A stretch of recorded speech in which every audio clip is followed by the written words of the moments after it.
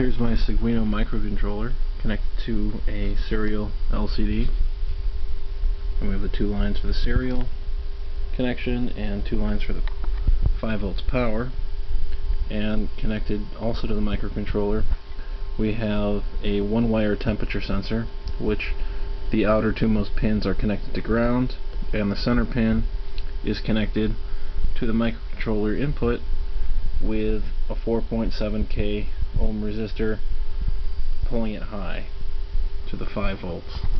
So if we switch on the microcontroller here, we will see a temperature reading, and if I hold the temperature sensor,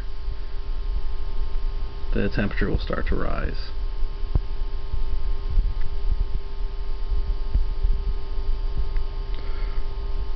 So that's it for now, but there will be more to come soon.